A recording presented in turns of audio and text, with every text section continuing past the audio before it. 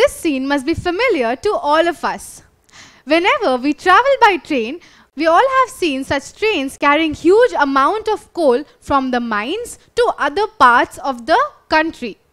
Now, just like coal, which is an important mineral, other minerals are also collected from a particular place and then they are distributed across a particular region, a country for that matter.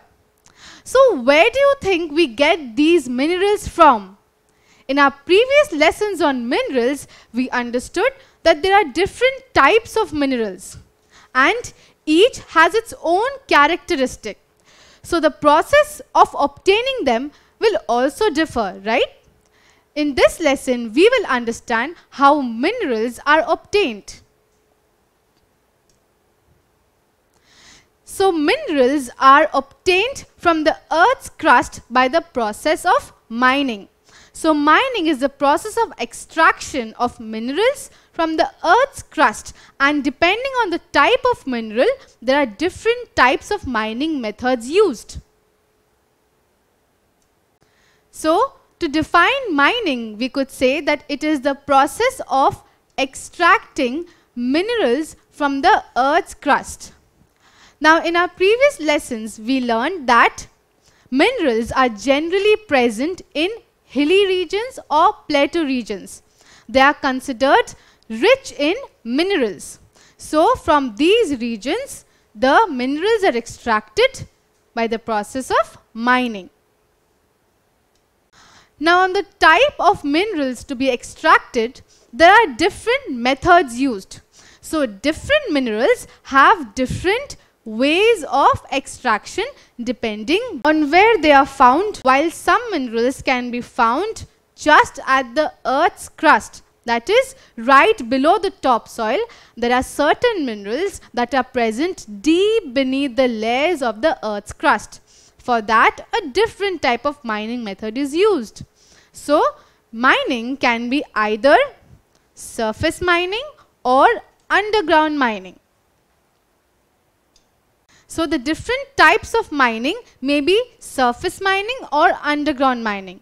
So, the surface mining generally includes open cast mining or coring. So, coring, also known as open cast mining,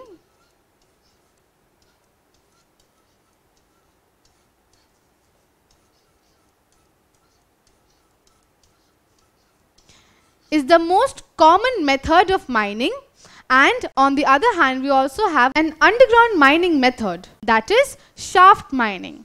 So, as you can see, there are deep tunnels created with regard to shaft mining. Now, let's learn about each type of mining one at a time. So, surface mining, also known as open cast mining, is the most common method of mining.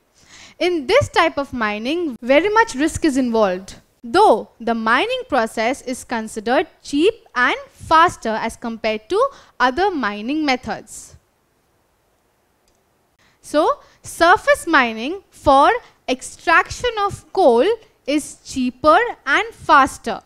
So, coal is one of the minerals in which surface mining is widely used. Though surface mining is faster and cheaper as compared to other types of mining, it has various risks involved, particularly of landslides. So, during surface mining, we take off the upper layer, the topmost layer of the soil or the rock, due to which the layers lying beneath the topsoil are exposed to further erosion or degradation. Therefore, this type of method mining causes landslides and it also destroys habitats and ecosystems. Now, one of the recent incidents of 2020 was the landslide in a coal mine in Chhattisgarh. So, there was a major landslide in the coal mine in Chhattisgarh where one of the workers of this coal mine got trapped beneath the debris and his life was at risk. Though other workers managed to escape, but it caused a huge damage to the mine and the surrounding area. So, we see that though it is a cheap and fast method, it has various negative impacts with it too. As I mentioned, quarrying is a type of surface mining. So in this type of mining, the extraction of minerals is done directly from the earth's surface. And the different minerals that are extracted by this method of mining are limestone, marble, granite, sandstone and clay. Now, other than that, the areas where this method of mining is used are called quarries. So, places where quarrying is done is known as quarries. So, before we proceed with the lesson, could you help me answer this question? Which method of mining extracts minerals directly from the earth's crust? Is it drilling? Is it quarrying, or is it shaft mining? Yes, the correct answer is quarrying. So, quarrying refers to the extraction of minerals directly from the earth's crust. Now, you must have seen such tunnels in the famous Temple Run game.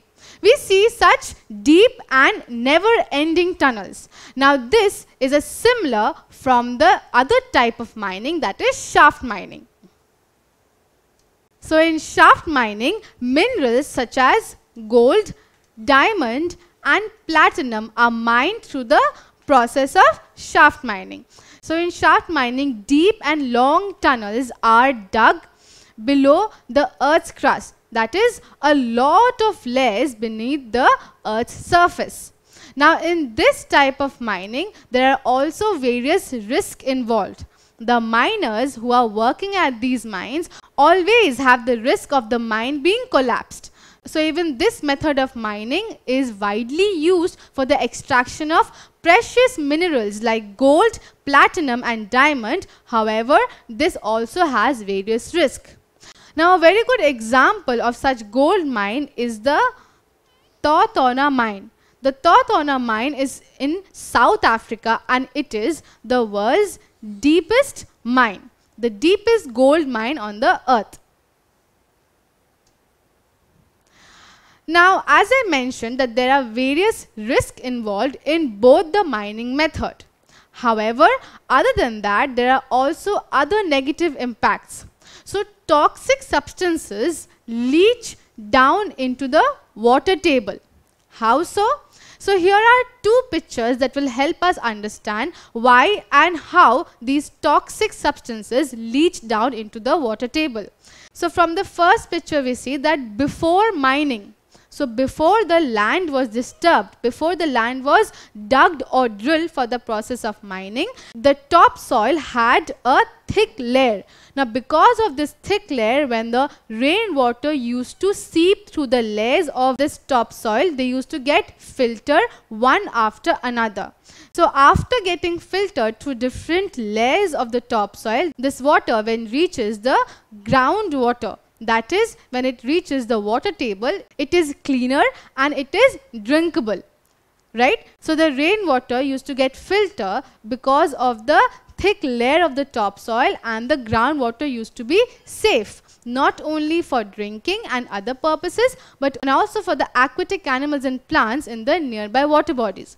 Other than that, because of no mining being taking place here, the surface runoff used to be only at one side. So, erosion of the topsoil is only happening from one end. On the other hand, after mining, when the land is dug or drilled, there are two ways in which the surface runoff is happening. So, erosion has also increased due to the mining process being taken here.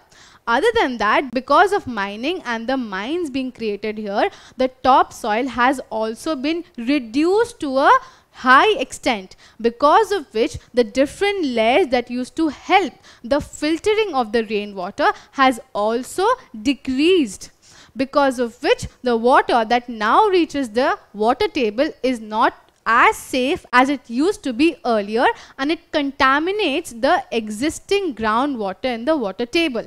Now, it not only harms the aquatic animals and plants in the nearby water bodies, but it also is not safe for drinking. So we see that mining has various negative impact on not only the environment but also for the people and animals living nearby. So because of mining, there is a decrease in the groundwater depth and natural filtration, and there is also increased contamination of the groundwater. So these are some of the negative impacts of mining. Other than that, as I mentioned earlier, mining is one of the most dangerous occupation a man could take up. So especially coal mining is dangerous. So coal mining is one of the most dangerous mining processes where various risks are involved. People have to go beneath the thick layers of the earth's surface, which could collapse anytime. So coal mining, or rather any mining process, is very dangerous for the people working there, or for the people involved in the process. Other than that, people who are working in such underground mines, there are problems of suffocation because of lack of oxygen beneath such thick layers of the earth's surface. Now, besides suffocation, there are also dangers involved due to the explosions that take place at the different mines. Other than that, the miners or the workers here are also exposed to toxic gases, and these are real life threat. So mining, that is one of the most important processes for the industries and for the overall growth of any nation, is also one of the most dangerous occupations a man could take up. So mining, which is economically and socially significant, is also devastating for the nature, especially for land and water. So in this lesson, we understood that the process by which the important minerals are extracted from the earth's crust is called mining. Now, depending on the type of minerals to be extracted, there are different types of mining methods that are used. Now, though mining is economically very important and also socially very important for the country, it is also devastating on the nature. So the mining industry needs to be very, very careful with regard to the different techniques and technologies it uses in the process. It needs to be careful on taking the required measurements so that less of pollution is caused and less of harm is caused to the surrounding environment and also for the people involved in the process. Don't forget to subscribe to our channel and hit the bell icon. You can also register for free at DeltaStep.com or download the DeltaStep app to learn one-to-one with our amazing teachers or to get access to all our 5,000 plus amazing videos as per your school syllabus. Master each topic with our adaptive practice technology. Get million plus questions with step-by-step solutions and unlimited mock test. Get all your doubts resolved instantly. Learn via games and win amazing prizes like PlayStations and iPads. So at DeltaStep, learning is not just fun and easy, it is rewarding too. So register for free now.